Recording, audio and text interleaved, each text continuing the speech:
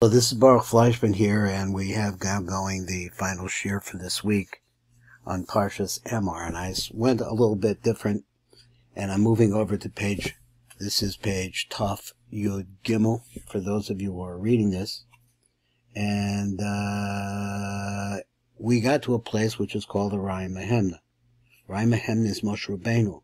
Moshe Rabbeinu is able to appear physically, or whatever physical form you would say that these people that are in the yeshiva of Rebbe Shimon are able to see him, and he begins to speak. He says, Rayah Mehemnah, again, it means faithful shepherd. That is our leader, Moshe Rabbeinu.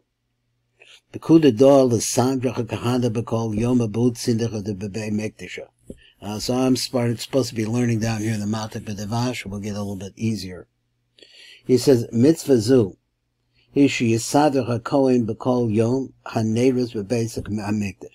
Kohen has to come and light the candles every day in the Beis HaMikdash. Behind the hatavas haneras v'chad lakosim, that is, he has to take out the old part of the candles, the part that's used up already, and bring in new in order to be able to light them. So that's been talked about in other places where we talk about the secrets of the menorah. Now we've talked about the secret of menorah in different places. And it's similar to what we learned up above. Now what does he mean there? So the concept of lighting the 7 candles, whose sod ha'aras ha'sheva spheros al-yona dezer anpen. This is the concept of the shining of the 7 spheros, upper spheros of Zer Anpen. Now, what does he mean, the upper spheros? Does he mean Keser, Chochmah, Bina, Das, Chesed, Gevurah? What does he mean? So how do we get this? So he says, etc. He says, Teferes ha'shevet peres begin the nihirei law b'mshach revo. What does that mean? The fi sha'or ha'elyon shall ein sof baraf shall erech anpin. Now, erech anpin is the middle column of light. It is the light that is closest to the Ein Sof Baruch Hu, and it is the basis of all reality. Everything else is built around this. You want to know how it's Hashem, Aini Hashem, B'Kerav Ba'aretz.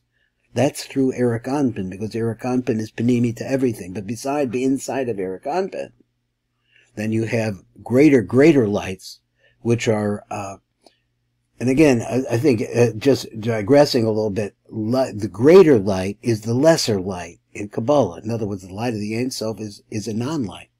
But nonetheless, it has the power within it. It is the outlight of energy. So he said, how that is, I don't know. Shall Erech Anpin Meir B'Shem and the Mishka Shebechochma. It shines, that light, the light of Erech Anpin, which is Benimi to everything. So think like this, Erech Anpin and Chochmah, Bina, and then Zer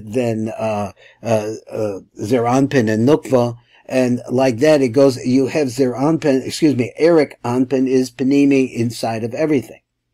Nachis al Reisha de Kahana Begad Misa. So this light, this is the light that comes onto the head of the Kohen. V'hu Yored Derech Bina, comes through Bina, as we explained previously. Al Rosh HaKohen, into the head of the Kohen, Shuhu HaChesed Zer Anpin Techila, which comes to the Chesed side of Zer Anpin to begin with. Now understand, Zer Anpin is a maskala. It's a balance scale. When things are bad, the left side is dominated, and it's the side of din.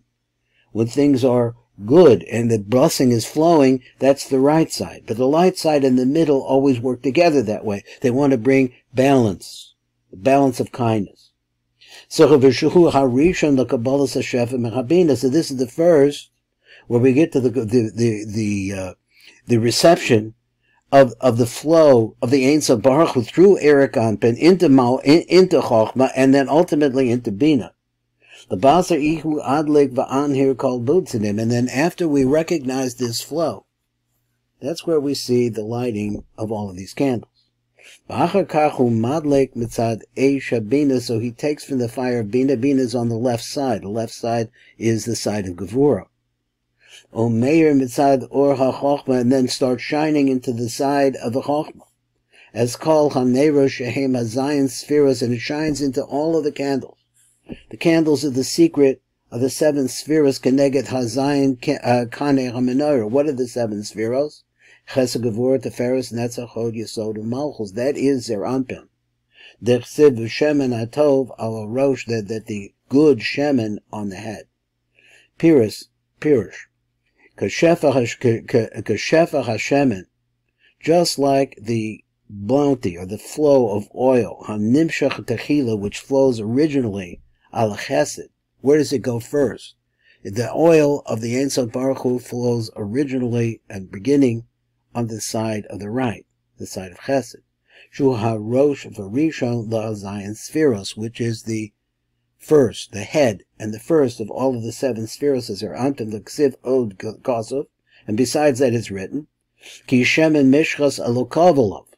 He said, V'gam Kam Pirush Milas Alav, that on top of it, Haida Lamala Al Gabi HaChesed, that is coming, a flow that is coming, he just said, from Erik Anpin into Chochmah, into Bina, and then onto the right side of Zer Anpin, which is the side of the Kohen. Let's read a little bit more, just a little bit more. And this will be our final shir for this week. So therefore, permission is given only to the Kohen. Nitan Rishus LeKohen Levado. The Sadra Butzinim, in order to, he has to be the one that sets up the candles. Lehetiv is a Neira Shehem Siduram. Shuhu Siduram, that he puts them in their order, the proper order. Velo Nitan Rishus the Yisrael, and is never given permission to the Jew, to the ordinary Jew, or let's not say ordinary, nobody's ordinary. Af al pisha ain't carbon below kataras, even though that he's not bringing a carbon, he's not offering kataras. V'la'ad l'kochel d'chon b'kol yoma tren zimnim, and to light them every day twice. V'achakach l'had l'kosam, and then after that to light them. B'kol yom shtei pamim, 2 different times. Erev v'voker, l'kabel nehira the yehuda tren zimnim, in order to get the light of that light 2 times. Kenega the aras hayichud and the asib pasuk, that in order to be able to receive the light, what light comes, and we see this if you're learning with us in any of the other places. We're talking about Shema. The Shema is the beginning of the Mochin, the godless. Hayichud and the asib pasuk Shema Yisrael b'shtei pamim b'yonah. We have to do this twice a day, and it also corresponds to the 2 times that he says we offer these karbanos day and night, and he also has to fix the candles day and night. It says karbana b'kol yoma tren zimnim keneged akravas akarmen atomid. So we have a carbon atomid that he brings twice every day. B'kol yom shtei pamim b'kula itztrich. Everything is necessary. Has to all be like that. B'kol choyitzark la'asos bein hayichud the kriya shema. And that has to be done between the time of the yichud that takes place at Kriya Shema, bein halakas and neros, and I guess he means not in between the time, but he means whether we're talking about the Kriya Shema, which brings us a shefa in of godless, v'chein halakas and neros, which is also the same concept, because what we're talking about godless is Erik Anpin, the Chochmah, the Bina to Zer Anpin, and Zer Anpin first receives in Chesed, that's the place of the Kohen.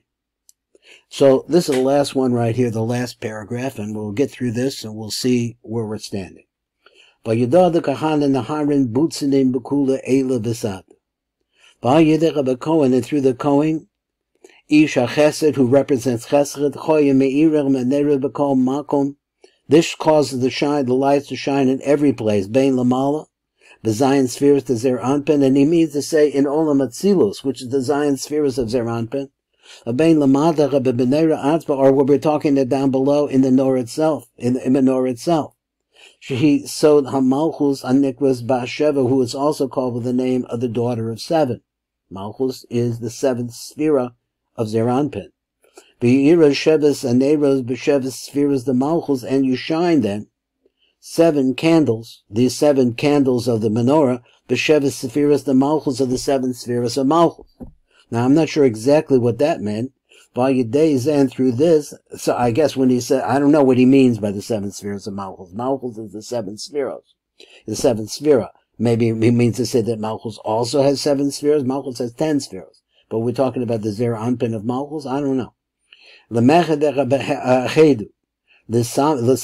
es Yisro b'simchas habina b'tzad ha'ketoros.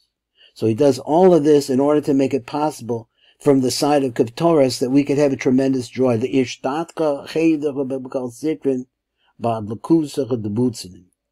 V'shet timsach ha'simcha b'kol ha'tzadan, and that simcha should be everywhere. Not just in Chesed, but in Chesed, and Gevurah, and Tiferes, and Netzach, and Hod, and Yesod, and then ultimately in Malchus. Because it's Adanim al Yedei Hamshachas Hashem b'chadlakas, and there is by how? By this, he said before, this idea that the Kohanim, that Hashem speaks to the Kohanim in a whisper. The whisper means here, I think, the connection to his kavanah.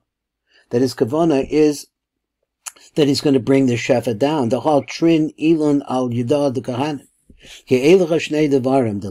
So we're going to talk about that later. He says this is so we're going on. This was always at one time. All of this happened through the agency of the Kohen. And all this should be simcha everywhere. Because what are you talking about? In other words, there's a gevurah which is din, but there's also a gevurah which is a sweetened din. The gevurah by itself is pure din. But on the other hand, our main work, and then one of the main works that we do, is to sweeten that din, because you need din. Din is a part of creation. Shemevi simcha b'kol ha'olamas, and brings simcha in all of the whole worlds, and brings simcha into din. Inun ad l'kusa the butzina, and this goes with the lighting of the candles. Ketoros ve'elohim, and also ketoros. Ve'edachem ad lakas and nevi ha'ketoros, and also offering the sweet incense. All of this is for the purpose of bringing the shefa in and sweetening the dinim. Shehein b'bas achas, they both happened at the same time. Moshe ve'hetivos aneros yaktirano. So this are the two words, the hetivos aneros, that they're fixing up the menorah, and also offering the incense go together. Kimna, we've explained this. We've already explained this. What's it written? Shemen the Ketoros, Yisamach Lev, the Shemen the Ketoros, they make the heart happy. He ain't simple shenehem. The real true simcha comes from two different things. One is the menorah, which represents the flow of the life in the Ein Sof Baruch Hu through Eric Anpin, and as we said before, in Chochmah and Bina, into Zer Anpin, into first the Chesed, but then through all of the spheres, all the way down to Malchus, and ultimately, since that is the template for our world, even though we're very physical and not close in that sense, to bring the Simcha even here. This is Baruch Fleischman. This has been the week of Parshas Emor.